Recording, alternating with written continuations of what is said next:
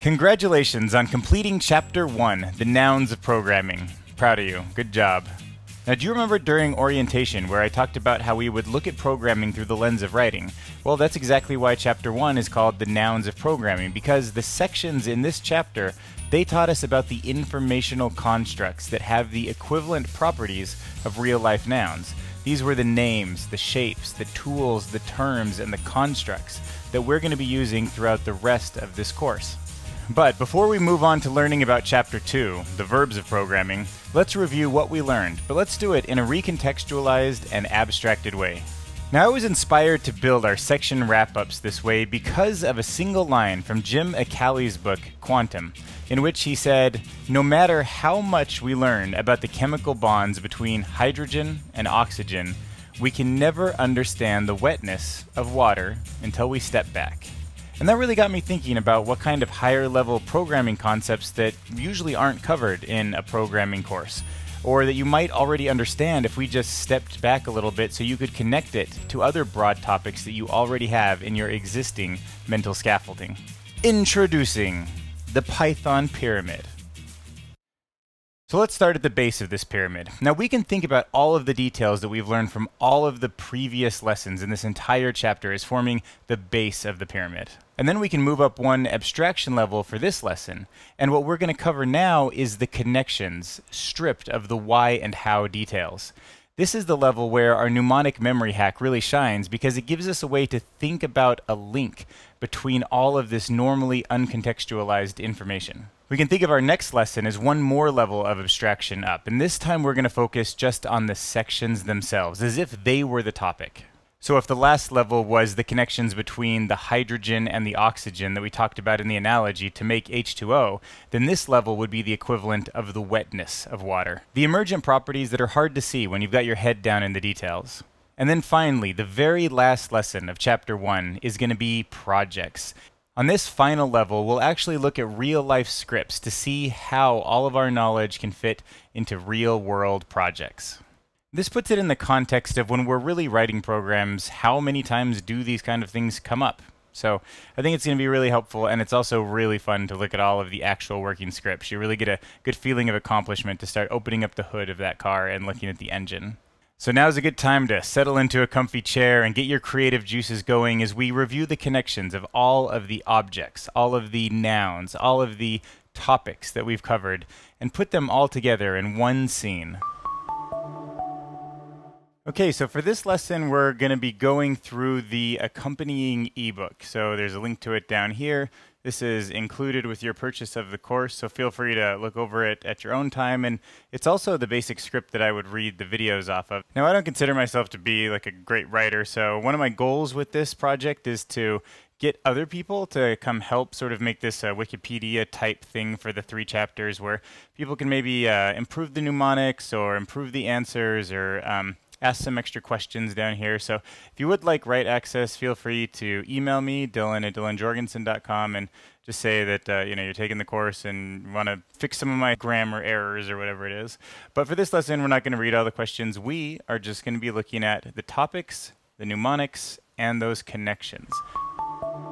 So our first mnemonic was the Tron light cycle, and it represented the topic of programming. And the reason we chose it is because inside the world of Tron, everything is a program. And it was great to see how when you're thinking about programming, it's so much more than just a verb. Like writing, it is an action you can take, but it's also a way of thinking. It's about being logical and being really clear with what you're trying to communicate. So we met this guy in front of the gold spike, and remember how a shady politician snake paid him off so that he could use this to build a wall between Mexico and the United States. And then that became our second mnemonic. We followed the snake in to meet some other politicians, and snakes represent the topic of Python. Probably best to imagine a Python snake. Pythons look a little bit different than that, but we just talked about when you're a programmer, there's many different languages, and Python is just one of many. One of my favorites, obviously, but it is just one of many. And then those shady snake politicians decided that they wanted to get off the planet because that new Tron movie was being made, and they were going to Jupiter. And we saw this mnemonic. It was a toy model of Jupiter that was hanging in the middle of a dance floor, kind of like a disco ball, and it represented the topic of a Jupyter notebook. And a Jupyter notebook was really important to learn about because that's what we use. That is how we are coding. That's the environment that we type our Python into. And there's different ways to do that. You can do it in the terminal, you can do it in a separate IDE, but for us, we love Jupyter Notebooks, and they're great for data science, so we got a chance to learn about that. Head off over to the bar area for our second section, which was called mutability. And the first and kind of main character that we learned about was a shot glass that represented the topic of a variable for its ability to contain different liquids over time. Then we went and saw that there were certain bottle shapes, and one in particular looked like a typewriter, and it represented the concept of a type, which is really a groupings of these different variables. And that was on the shelf right behind where the Ninja Turtle was working, and it was just one of those iconic bottles that stuck out. And after that, we went through a discussion as the butterfly was trying to figure out what kind of a shot they wanted, and we learned that the choices all boil down to individual objects, and these were the actual final brands, the different brands of liquor that he could have chosen, and each one had this dog tag around it, which indicated how they have unique IDs. So these objects are sort of the bottom level, the most unique and ungroupable thing that we were going to learn in the mutability chapter. And then we went on to really talk about a bigger concept that all of the three things we talked about before kind of work together to create, and that's mutability. This was our Ninja Turtle and his report card, and we used him because he's a mutant, and his report card was a great example. Another way to think about mutability. It's attached to him no matter what grades are on there, but those grades, that GPA, will change over time, and that's the process of mutability. And the Ninja Turtle was helping this butterfly who had a long day at work, and the butterfly represented state. And state is a way to say, what was your GPA in 4th grade? What was your GPA in 5th grade? And we like that as a mnemonic because butterflies go through states. They're caterpillars, and then they become butterflies. And you can ask which state that the insect is in, but it really is, I guess, the same insect, even though it seems totally different. So that wrapped up the first part of our mutability section, and then we went on to talk about it a little bit more with Python-specific keywords. So we started talking about scope, which was represented by the penguin enclosure, because it kind of gave us that feeling of everything that's cold and for the penguins is in this walled, contained area, and that's scope. But you can have all sorts of different variables in there. And it made sense to think of this zoo concept because each zoo environment is so different, but they're all right next to each other. And if you remember, this was where the manager had some classy penguins because he was trying to increase the vibe at the party.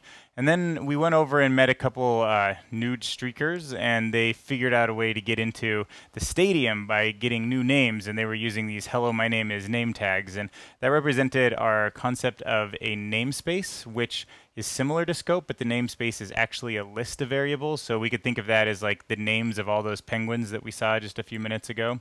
And then we went, and actually the way the story rolled out, we learned about these nude people first, but they are all connected. So then we had the MIT people, and this was to talk about how the variable also has a lifetime that we can think about as being public, private, or protected. I mean, in general, we just think of it as public, but we can also make variables private, and that was everything that had to do with mutability. So we moved away from the bar and then moved over to the games so we could start talking about some of the basic Python types. So these next two sections really represent nouns. These are actually the objects that we'd be working with in a real-life situation. So we group them into two different sections. Our first one was for the types that hold one value and not groups, and we called this one types single. And the first thing that we learned about was a concept called casting, and this was a big caterpillar, if you remember, that had 16 or 18 broken arms or some such, and it was friends with the unicorn. And casting was all about what variables had inside them, and if that needed to change some of the general properties or types that were on the outside so that it could perform an action or something, so the context that it was in. Then we started talking about some of these single types, and the first one was the most common and basic type, the integer. This was all of the pool balls that were sitting on the table, and that was great to remember them because these have integers on them. Pool balls don't have decimal places.